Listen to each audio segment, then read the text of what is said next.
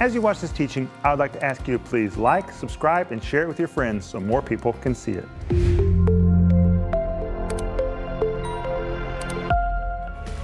This program is made possible by the giving of the God-called partners of Renner Ministries. Stay tuned for a teaching you can trust, a message that will inspire, strengthen, and equip you with vital insights and understanding from the Word of God. Here is Rick. Hey friends, this is Rick Renner, and today you and I are going to return to the ancient ruins of Thyatira, and this program is called Taking a Stand for Christ in Difficult Situations. And I want you to order the series, which is called Thyatira and Sardis, and please also order my books, A Light in Darkness and No Room for Compromise. You can order all these wonderful resources by going online or by giving us a call right now, but buckle your seatbelts because now you and me, we're going to return to the ancient ruins of Thyatira.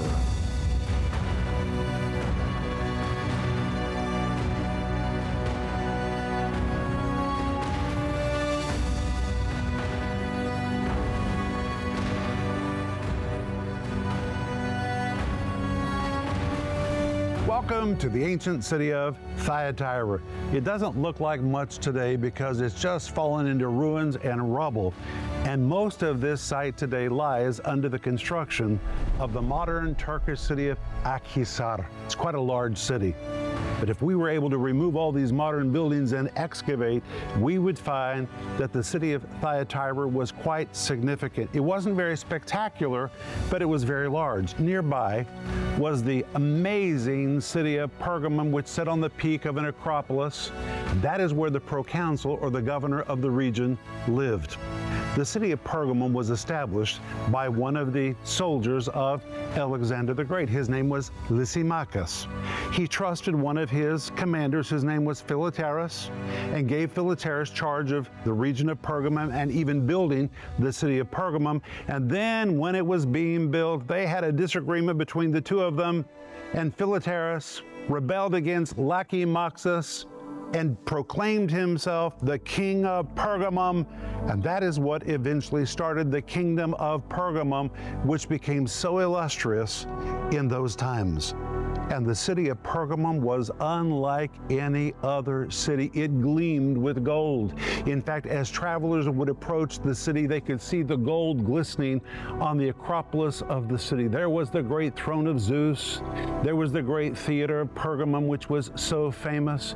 The steepest theater in the Roman world is seated 10,000 seats. The city was just amazing. And at the base of Pergamum was the Asclepion, where people would come from around the world to be healed by the god Asclepius. And the city was rich. It was filled with eminent individuals, famous writers, historians. The city of Pergamum just attracted wealth and privilege. And because it was so rich, enemies in the east wanted to attack it, sack it, and take its treasures. And not only that, they knew that if they could control Pergamum, then they could control the entire region. So the people of Pergamum said, we have to do something about this. We need to form a barricade to stop eastern aggressors from getting to us. And so they began to look for a site to build a barricade, and they found a very ancient site where the Hittite kingdom had once been established. And on that site, they established a military outpost, which was called Thyatira. That's what this is.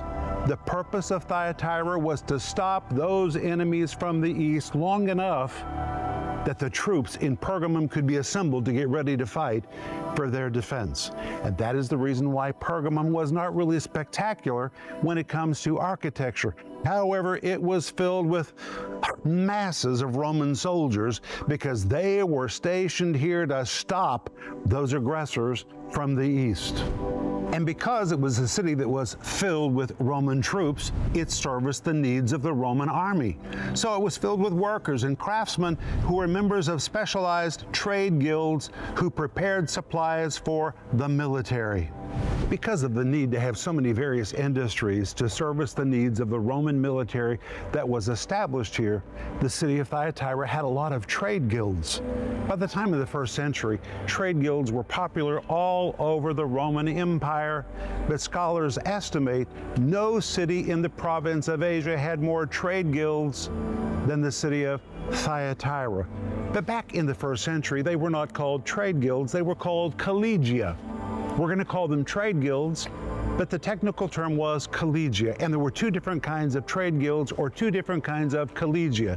There was collegia licita, and there was collegia illicita. A collegia illicita was a trade guild that was approved by the government. And because it was approved by the government, it had the right to function, it had the right to earn income, it had the right to have membership. But then there was also collegia illicita. Illicita means it was illegal or it was illicit. And if you were called collegia illicita, then you were banned from being able to operate. Now here's what's really interesting. Every trade guild meeting began with the worship of a god, and it had a communal meal, and it also had a membership. Well, in a very certain way, this is similar to the New Testament church. The New Testament church worshiped, they had a communal meal, which was communion, and there were members of the church. Well, in the mind of the early Roman government, the early church meetings were like a collegia or a trade guild of a religious nature, and there were religious trade guilds at that time. But because they did not have the approval of the government, the Christian church was called collegia illicita. It did not have the right to function, and therefore every time churches gathered together to worship and have communion and to be together, they were violating the law, and this is one reason why the early church was persecuted. But because of Thyatira's huge military infrastructure, the city was brimming with expert craftsmen and workers that were considered to be an indispensable part of the support system for the army. They were members of guilds that became such an integral part of society that if a person wasn't a member of a trade guild, it would have been difficult for him to find work in his profession. And functioning outside of a guild, which operated on a buddy system that preferred members above outsiders, well, that was almost impossible. And this kept business circulating between members of the group and enabled them to protect the market from outsiders who might try to penetrate the market with new goods or services. Those who tried to work outside of a trade guild found little opportunity to earn an income. Trade guilds formed business relationships, traded with other guilds, kept business circulating within their preferred groups, and essentially they eliminated non-guild members from doing any significant business in a respective city. This enabled guilds to corner or dominate and control the market. It's amazing that this is all that is left of the outpost called Thyatira. And today, really, you can't see much of it because the rest of it is covered by modern buildings, which are built all around us. In fact, if you hear cars, that's because this is a central square in the very middle of the city, and cars are driving all around us. But at one time, this place was literally teeming with Roman soldiers and trade guilds. Trade guilds were essential because there were so many various kinds of artisans and craftsmen and professionals who lived in this city to provide various services for the sustenance of the Roman military that was stationed here.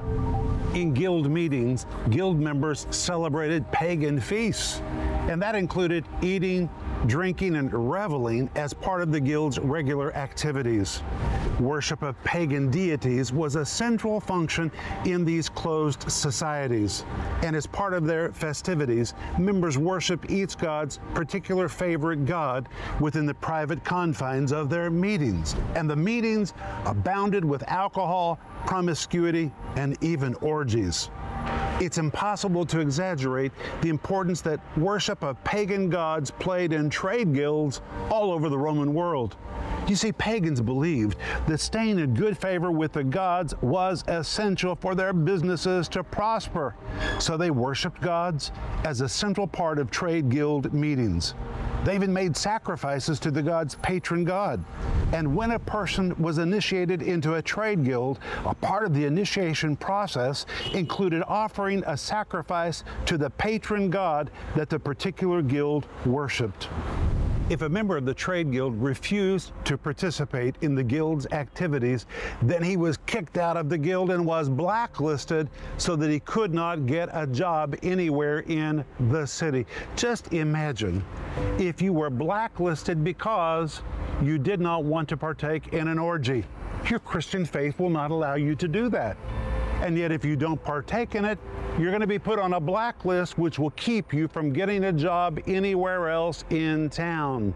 That is what was happening to believers who were leaving the trade guilds because they could no longer do what they did before they came to Christ. Christ called them out of darkness into light, and those trade guilds were places where darkness abounded. So they revoked their membership or they quit participating, and as a result, they began to lose their jobs, and this plunged many early believers into poverty. It's important for you to understand that roughly 10% of the Roman Empire was slaves. Many slaves were just common workers who performed menial tasks, but there were other slaves that were highly cultivated and sophisticated, and they carried out professional services for their owners. But regardless of their social status, slaves had few rights in society, so special slave-oriented trade guilds emerged that became important for slaves. And there were enormous guilds for the slave community, including guilds for mechanics, idol makers, wool workers, oil producers, wine producers, blacksmiths, carpenters, linen workers, makers of garments, makers of dye, leather workers, tanners, pottery makers, bakers, textile workers, masons, slave dealers and weapon makers, ferrymen, secretaries, and even physicians who were usually trained slaves during the Roman period. And there were other guilds as well for handicrafts and other professions that are just too numerous to mention.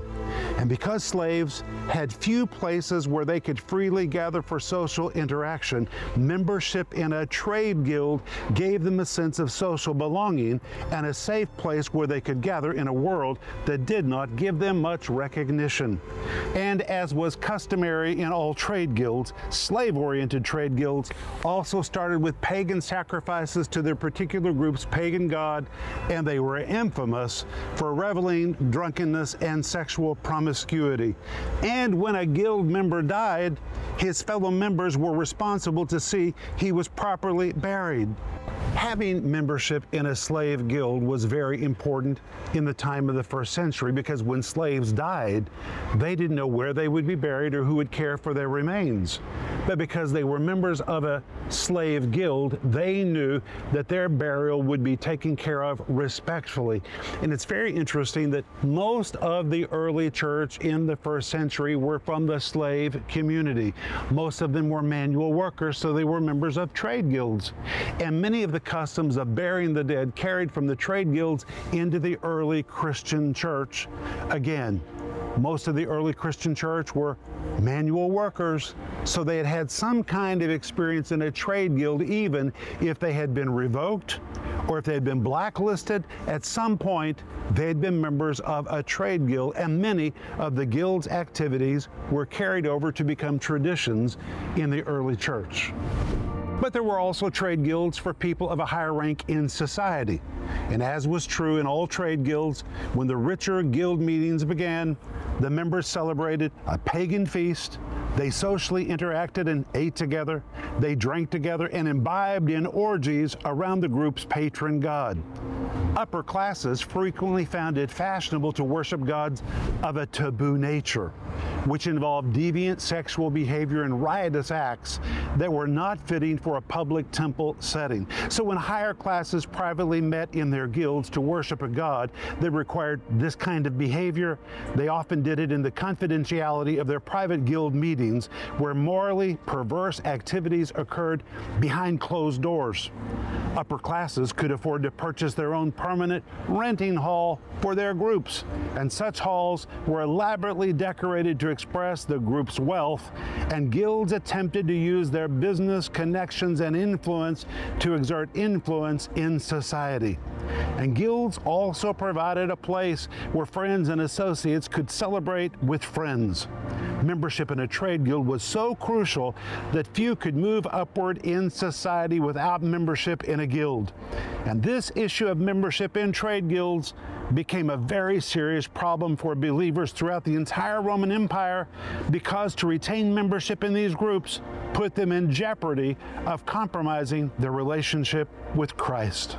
In Acts 16, 14, and 15, Luke writes about a woman from Thyatira named Lydia, who was a seller of purple. Thyatira was located in the ancient Lydian kingdom, and it's likely Lydia was named for that kingdom that once dominated this part of Western Asia Minor.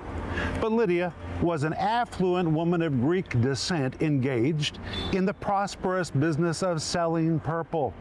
And in Acts 16:14, we read that Lydia worshiped God. But the Greek suggests Lydia was a proselyte Jew, which means she converted from paganism to the Jewish faith, and then later she converted to Christ. And this may be the reason she gathered with others to worship on the Sabbath near a river just outside the ancient city of Philippi. Acts chapter 16 tells us while Lydia was at that river near the city of Philippi, she heard the preaching of the Apostle Paul, and she gave her heart to Christ. And according to Acts chapter 16, not just Lydia, but her whole household. And the word household, which is used in Greek, implies that she had quite a large household there in Philippi, which, by the way, was a very expensive city. And to have a big house in Philippi, you had to have a lot of money, but anyone that was a seller of purple was rich. And Lydia was a seller of purple. The word purple refers to a purple-colored dye that was specially used for coloring the garments of politicians or high-ranking military commanders and military officers. Thyatira was the home for large military forces with many high-ranking military commanders and military officers, so it had a big need for this color purple. Lydia provided this dye for the highest military commanders and military officers stationed in Thyatira. This color of dye denoted power and prestige, and it was especially used in robes and garments of high-ranking officials, and that is why it was in great demand in Thyatira, where there were many high-ranking officials and officers. The color purple was extracted from the murex shell, a small seashell found in the Mediterranean Sea. And when the gland of the shell was poked by a sharp instrument, it secreted a substance that was rich blue or deep purple. And after swimmers retrieved the shell from the sea, they piled them in heaping quantities so specialists could milk the shells one at a time. And once the color was collected, professionals marketed it to the garment industry for the dyeing of luxurious robes and garments. The labor-intensive and time-consuming process to extract this dye resulted in purple being one of the most expensive products in the Roman world. Purple was even used to color the garments of the high priest in Jerusalem, and large quantities of discarded murex shells have been found there. Those who sold purple could demand exorbitant prices, and consequently, they were very prosperous, and that is what we find in the story of Lydia. Cities with a lot of troops needed a lot of purple. It is likely that Lydia provided purple for all the troops which were stationed here. But to get all of that dye here, first they had to dive into the sea and collect the shells. Then they had to milk the shells. They had to store the substance, transport it all the way to Thyatira. My friend, this was an extremely expensive process. And those who sold purple were very affluent and were very prosperous. But around Thyatira was a local plant which grew in large numbers, which, when it was crushed, also produced a purple color that could be used as dye. This purple was also very difficult to produce and was very expensive. And as a seller of purple in the city of Thyatira, it means Lydia was well connected. And as a prosperous seller of purple, it means at least at some point in Lydia's past, she had been a member of one of the trade guilds for those who were sellers of purple. When she converted to Judaism, she may have had to leave that trade guild. Certainly when she came to Christ, she could no longer participate in those very pagan guilds. But the very fact that Luke identifies her as a seller of purple means at some point along the way, Lydia was well connected in the business community and was likely at one point a member of a trade guild.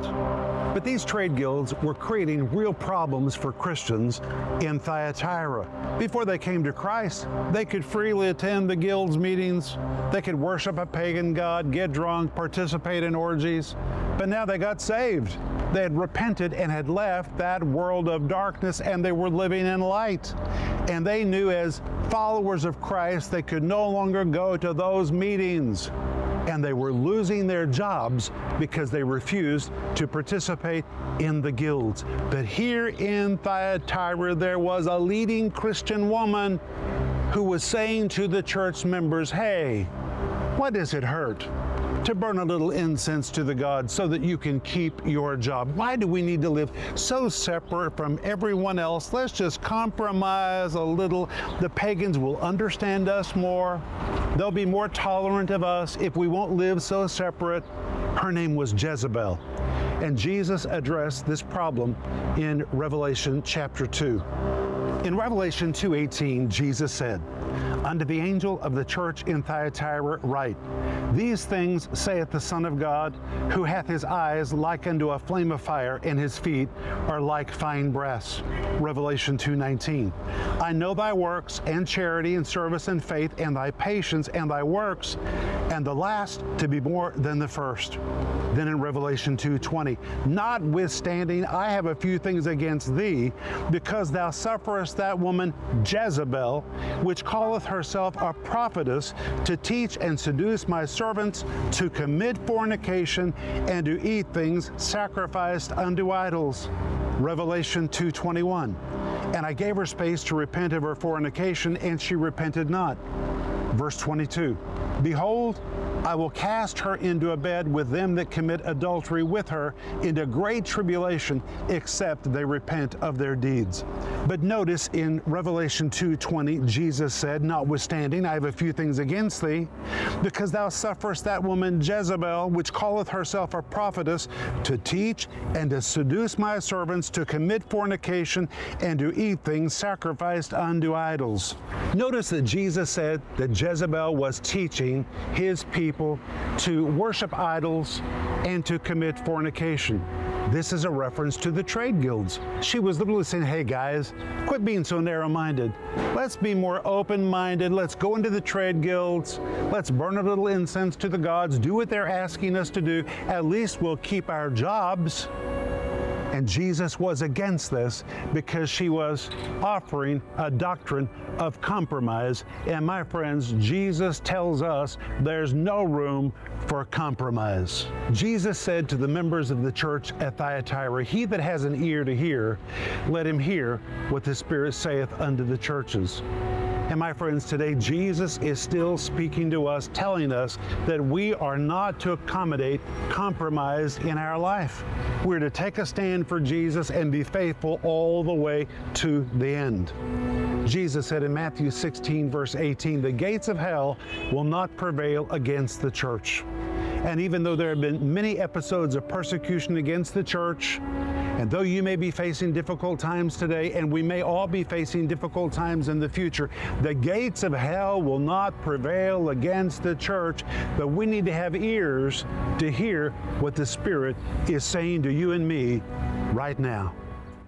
How did believers in the first century survive the intense persecution that was waged against them? What kind of persecution did they endure? And how does all of this relate to Christians today? In this series, take a tour with Rick, Thyatira and Sardis. Rick Renner walks you through the ancient ruins of Thyatira and Sardis and opens history and the scripture to you in a way that makes it come alive. He discusses how the gospel first came to these cities, how early Christians paid a high price for their faith, what kind of opposition early Christians faced. This 5-part documentary-style visual series is available in digital or physical formats, starting at just $11. We're also offering you the books A Light in Darkness and No Room for Compromise, volumes 1 and 2 of the A Light in Darkness series. These beautiful hardbound books feature on-location photography with added artwork and illustrations to enhance the in-depth scriptural teaching that makes the early New Testament come alive. On every page, Rick reveals insights into the ancient world and the disturbing realities that early believers faced as the church began to flourish in a pagan world. These books are available right now for $80 each. Don't miss this special offer.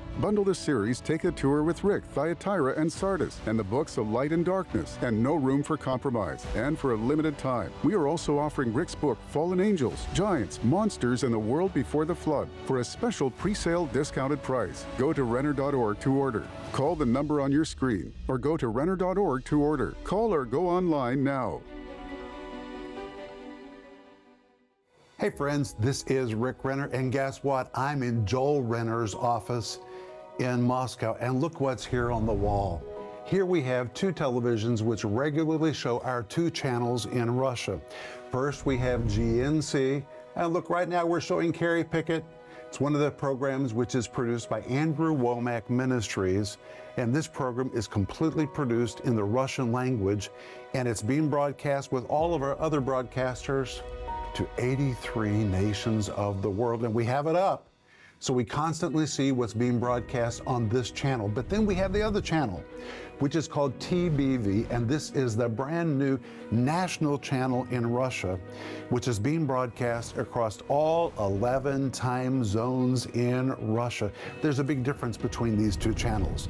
This is a satellite network which goes to 83 nations of the world, and TBV is the new instrument God has given us to reach into every home in the country of Russia. And that is amazing. Look at it. It is absolutely beautiful. I'm so excited about what's coming into homes all over Russia through TBV and also through the GNC, the Good News channel by satellite. And with these 2 channels, we are reaching Russian speakers all over the world, and I wanted to tell you about it. And if you're a partner that helps us to do this, thank you. And if you've not given to this project yet, you can join us as a part of our giving team to take teaching that people can trust to them wherever they live in the world, either by satellite or by the national channel, which is going into every home in Russia. Thank you so much, and please pray about becoming a part of our giving team.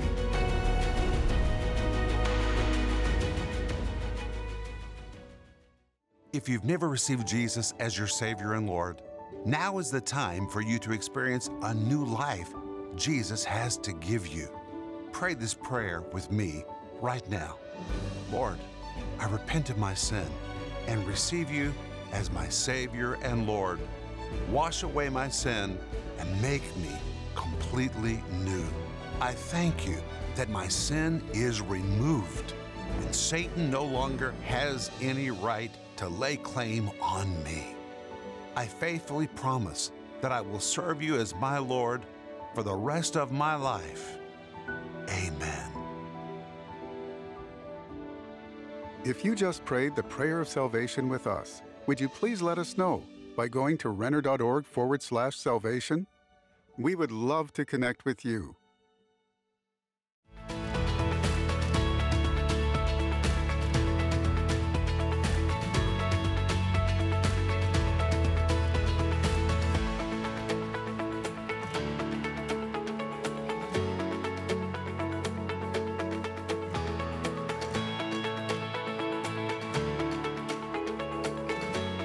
This program was made possible by the giving of the God-called partners of Renner Ministries. Please like, subscribe, and share this video with your friends so more people can see it.